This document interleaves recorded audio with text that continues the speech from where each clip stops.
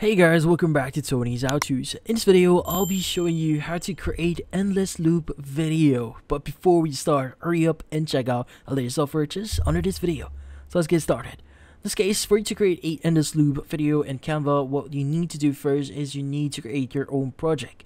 Now, in your project, you want to go to your uploads here and you want to add your video. So whatever, in this case, whatever place you got your video, you need to upload it in the upload section first. So in this case, let's go and add our video here.